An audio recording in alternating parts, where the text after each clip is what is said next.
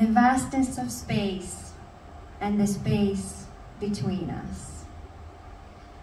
I share my bed with someone who feels like 1,000 miles or more away from me, like I'm in the North Pole and you are in Zimbabwe. The constellations look so different looking from here. In the dark lunar areas, I find it hard to find you. The greater the distance between me and myself, so it grows between us two, too. In the cradle of the stars, I cover my head, as if to protect my mind, as if to protect myself from my mind. Yet what help does it do, really? I remove the weight from my eyes, and I see the beautiful silver-studded blue butterflies, reminding me that one day, me too, I'll fly away. When my wings are strong enough to support me, and the winds are strong enough to lift me.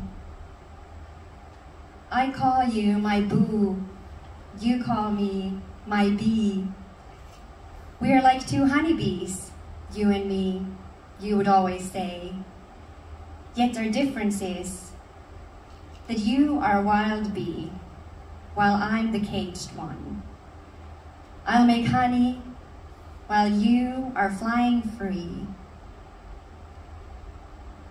For any social animal, keeping one's distance comes with a cost. I cannot see with my naked eye, but I have to shut my eyes in order to see you. You are in your own thoughts. So much neural activity. Thinking comes in waves for you. It excites you. I am dancing on my own, in the celestial field of my own, in the brief entanglement of the life of my own. What's the real distance between us? I am an untamed infinity, the kind you never asked for. In the heart of the black hole, I find the deepest level of reality. In these uncharted territories, you keep your distance. In the lunar shadowlands, I find it hard to find you, even with my eyes closed. Distance is a construct, yet I cannot deconstruct it alone.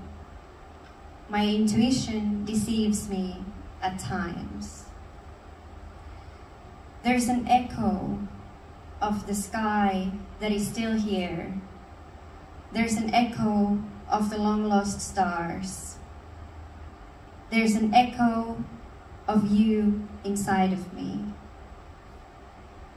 Is the time ever ripe to leave you?